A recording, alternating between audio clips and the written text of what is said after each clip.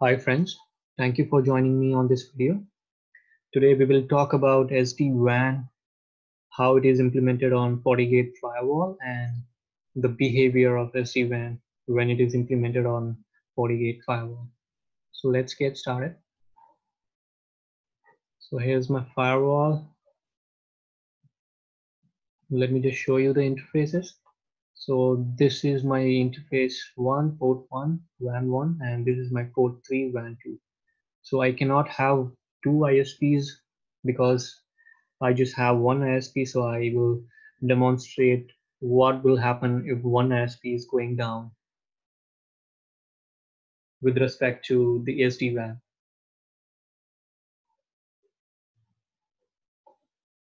So if you go here under SD-WAN, you will see this where you have to enable the feature, add the member. I'm going to add WAN 1 first.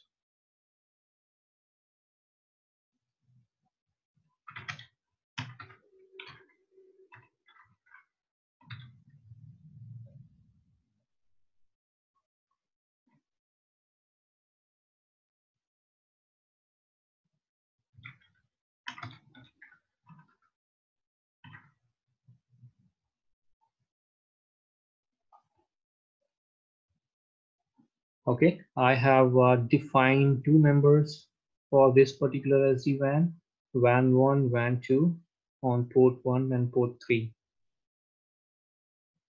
So if you go here, performance SLA, you have to create a SLA instructing the device what to do when one link goes down or when you should failover the links.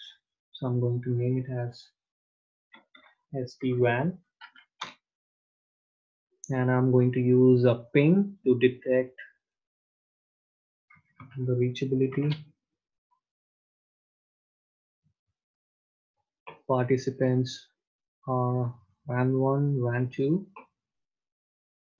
and then I don't want to enable this. Maybe in production environment you can choose the latency jitter. I'm going to use the packet loss threshold. So I will define here if there is two packet loss, just failover from WAN 1 to WAN 2.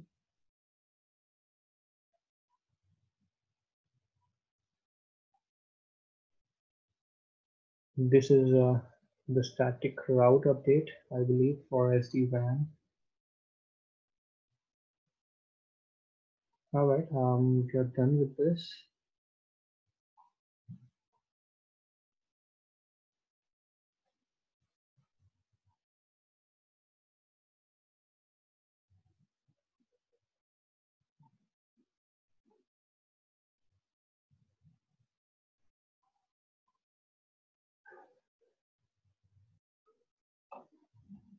Okay, so I have given the threshold as 2 packet loss for the failover criteria.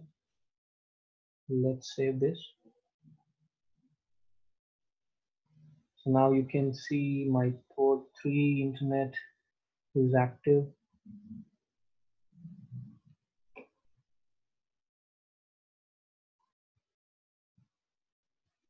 So now here you will have to define what will you do with the SD-WAN, the two ISPs that you have. So I'm going to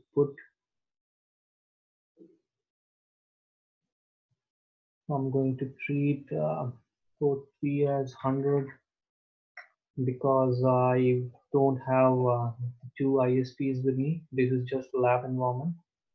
So maybe if you want, you can distribute the traffic based on volume, say 30-70 or 50-50. I guess the maximum value is 255.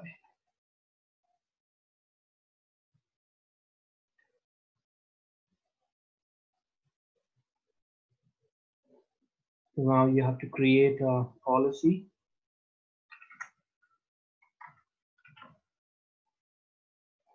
The source is going to be all. I don't want to associate any user group. Destination is going to be all. Protocol any. Best quality this should be selected properly. So I want port 3 to be my primary interface link, and then port 1 to be the secondary interface link.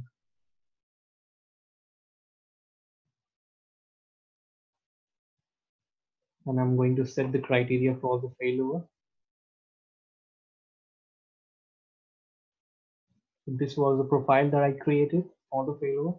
So I'm associating that profile.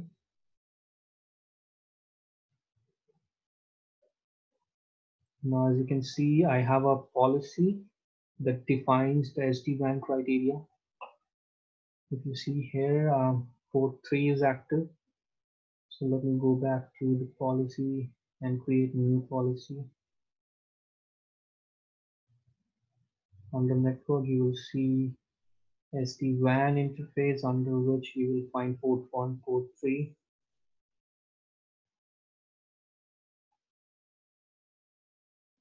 Let's define a static route pointing to SD-WAN. You don't have to specify the gateway because if you remember in the beginning of this video, we defined the gateway of ISP1 and ISP2 while configuring the SD-WAN members.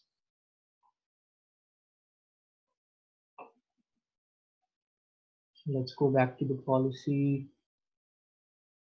create a policy.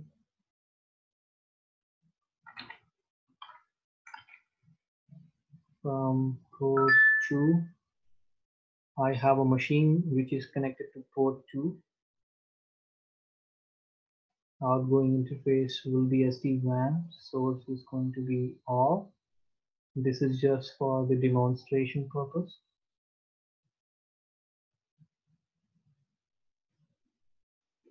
I'm going to do NAT with the outgoing interface. You can call it as interface-based NAT.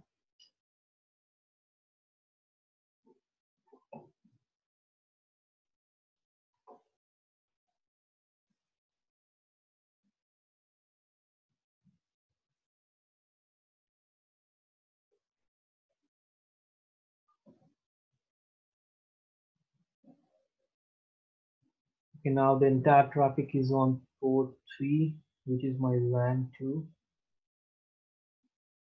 You can see both the interfaces are up.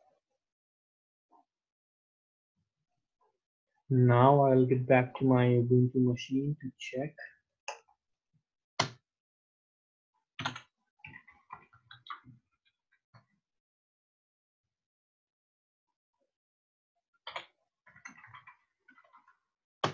You can see here my IP is 192.168.225.13, which is connected to the firewall interface 225.4.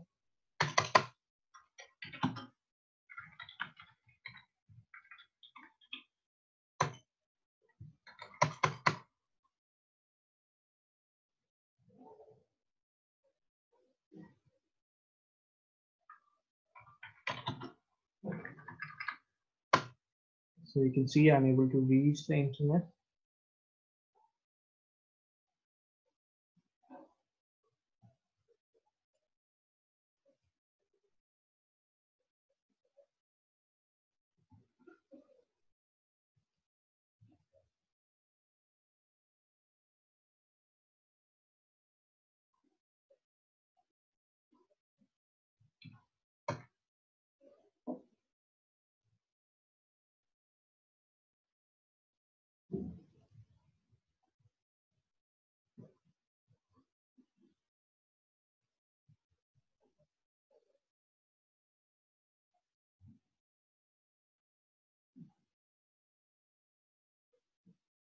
So you can see here the source initiating the traffic.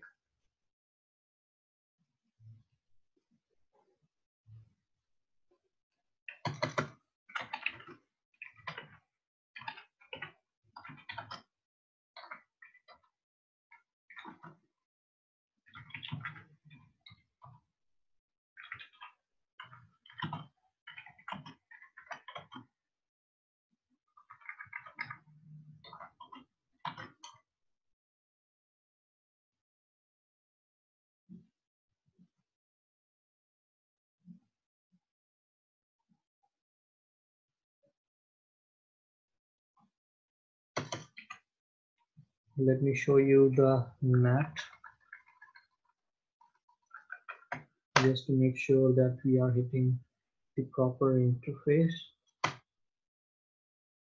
If you see here, the outgoing packet is taking 161 port 3's interface IP.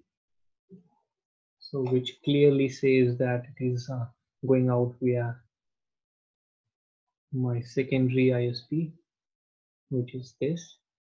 So now I'll go back to my machine.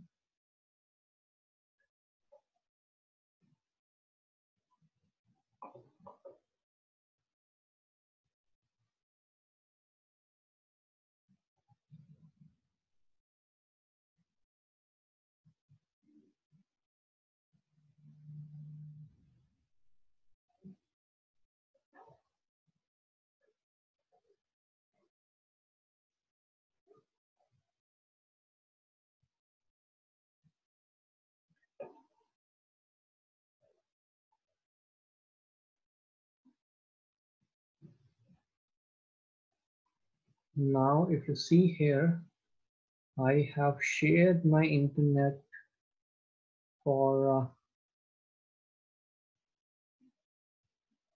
VMnet 8,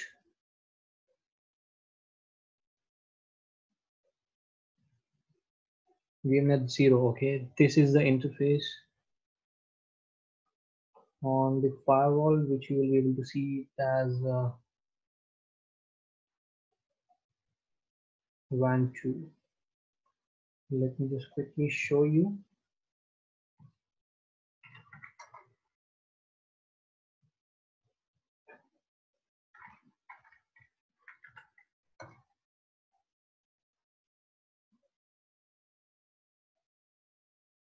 So this is my interface, VMnet 0, on which right now I have internet connectivity. So I'm going to stop that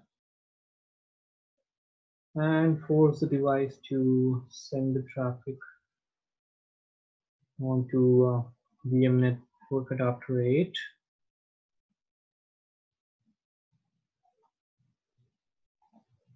Which is this one.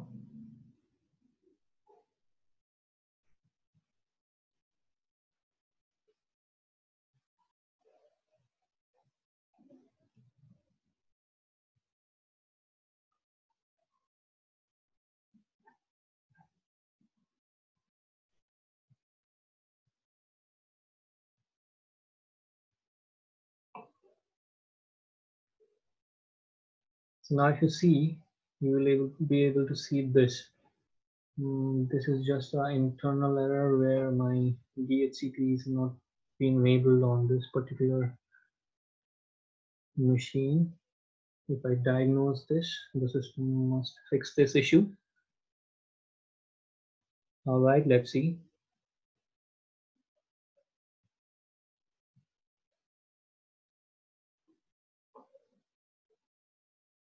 So now you should be able to see the traffic flowing properly.